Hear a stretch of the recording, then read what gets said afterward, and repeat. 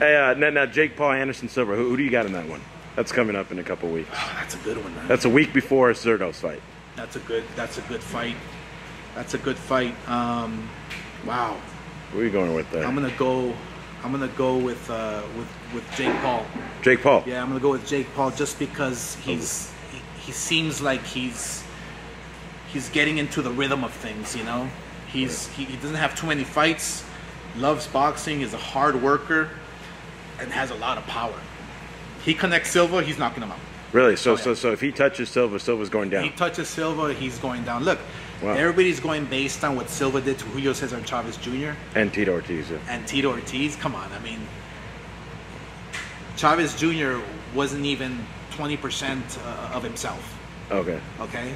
Conditioning-wise, physically, just wasn't. So you weren't impressed with that win. You think No. Jake Paul touches Silva and Silva goes down? Goes down and gets knocked out.